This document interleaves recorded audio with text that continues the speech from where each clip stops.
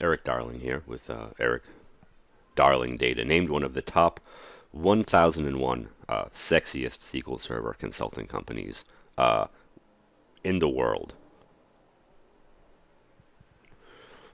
by by Beer Gut Magazine. And on this lovely Sunday, and it is Sunday, and so am I. I am enjoying a gin fizz of sorts. So, mmm, mmm, what a delicacy. Today we're going to talk about when you should use table variables. Table variables get sort of an understandably bad rap for a lot of reasons. You know, you get the forced serialization when you modify them. You get the crappy estimates unless you recompile or throw some hokey trace flags at them. You get the, what do you call it? What was the other one? There was another good one I had. Oh, yeah. SQL Server has no idea what's in them. Not only does it have no idea how much is in them, but it has no idea what the contents of that much is. And that's not good. Often not good when we care about things like queries that have good cardinality estimates and perform well, and plan shape makes a huge difference. But they're there for a reason. They do not exist just to make consultants money finger wagging at you, poor people who keep using them for no particular reason. They do exist for a good reason. And I've talked a little bit about how they help when you have very high frequency execution for queries. But what I didn't explore then was what happens when you also have very high concurrency along with the high frequency execution. And that's what we're going to look at today. Now, I am going to use a couple store procedures that I used in the past to look at how these two different types of objects perform. One of them is a temp table test, and you know, I know it's not maximally realistic, but that's fine because all it has to do is show you behavior. Not everything is going to be 100% true to life, real world. This is what happened. Demo this, but it just shows you what happens in the real world when you use different objects for different purposes, and this is the whole point. Thanks for watching. I'm just going to leave now. Go enjoy my gin fizz. So this one here is a temp table tester, and we create a temp table. I don't know how I missed a semicolon. This is sloppy of me. It's been going to kill me next time I see him. I'm going to get assassinated. Actually, no, it's not even my fault, because I use SQL prompt, and I hit insert semicolons, and I don't know what was going on with that. I don't know. Maybe SQL prompt is dumb. But all this does is create a temp table, insert into the temp table, and then we're done with it. This one down here, look, see this, the semicolons here. I don't know what the HE double dog legs happened. But this one declares a table variable and then does the exact same thing. Now, of course, we have to pass something in to these store procedures, and I don't want to have to do that in a weird way. So what I did is I wrote a wrapper store procedure for these things, and it's called the temp test wrapper. And, I'll have all this code somewhere. I mean, probably in the blog post. I'm not going to stick all the code in the YouTube description. That's annoying. But it'll accompany the blog post along with some links to other things that I've written about table variables in the past, including the miraculous video where I test running these store procedures in a loop. Won't that be fun for you? So this thing declares a variable, and we set that variable to some random number between 1 and the max ID in the post database, which for Stack Overflow 2013 is currently 2119501. In case you had trouble reading that number. And then, you know, if the test procedure is, temp table test, then we'll run temp table test, and if the test proc that we pass in up here is that, then we'll run that. And I guess I should, I mean, I don't really need to make it Unicode. I guess I should for completeness, right, and make sure I don't go against any of my own best practices, mismatching data types. Not that this is going to matter, but whatever. I don't want to get hoisted by my own petard or whatever that's called, unitard.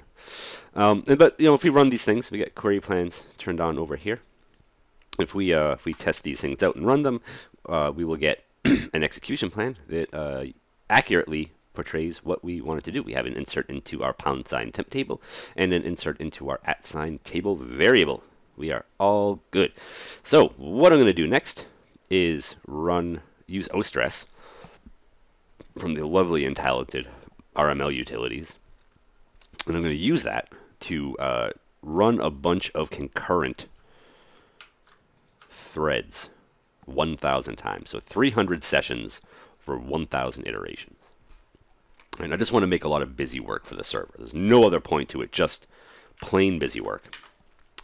And let's go over here and let's plug that into ostress and get that off and running. And let's come over to here to SP who is active, and we're going to use this get task info parameter to get additional wait stat information. We see a whole bunch of page latch EX waits, and if we run this a whole bunch of times, that's what we're just going to see piling up. Right? Maybe they're not terribly long. Maybe there's not the worst, but we can obviously see the tempdb contention occurring. We can see SQL Server trying to figure out where to put stuff, where things go, where do you belong. I don't know. I don't know where to go anymore. So if we keep running this, we're just going to keep seeing it, right? It's obvious signs of contention. Now, if we have code where it matters that what we're putting into our temp table, we might just have to deal with some of that contention. We might just have to live with it, because we might need some of the benefits of temp tables that table variables don't have. You can put data into them in a parallel query. You can create indexes on them that actually make a big difference, because you get statistical information, you get all accurate, usually accurate row counts. There are some kind of iffies around temp tables getting cached in stored procedures, but as I always say, if that is your biggest problem, you should just go on vacation and find a new job where you will have interesting problems to solve again. But if you look, that whole thing took about 40 seconds to complete. 39.368, which is close enough to 40 for me. And I'm going to order a 40 later, in remembrance of this fine demo. But next, let's go and look at table variables. All right, for good luck, we're going to clear that out. And now we're going to run the table variable version. Come back over here, and let's start running who is active. And we'll start seeing that wait info column doesn't have anything in it. Right? We're not really waiting on anything, and we're done in 8 seconds. So if we were measuring this workload, right? And I know it's not the most realistic thing in the world, but let's just say you have a lot of user sessions that come in, do something quick, and get out. Well, if the idea is to make those user sessions as quick as possible because you don't want them hanging around doing things, well, then we need to maybe consider the type of temporary object that we're using to push those queries through. So table variables do have very good uses in this case. In this case, we had an 8.3 second workload versus, what was that, almost 40 seconds, if I'm remembering correctly, and I should remember correctly, because now I have to order a 40 later in remembrance of that fine query. So I'll let you know how that smells in another video. But anyway, table variables do get a lot of flack, and rightly so. They have probably messed up performance for people more times than they have solved a big performance problem. But this is a case where I would absolutely use one. It's a little bit of a niche case, but there are definitely industries and there are definitely workloads where this kind of thing is, the norm. This is the norma gene.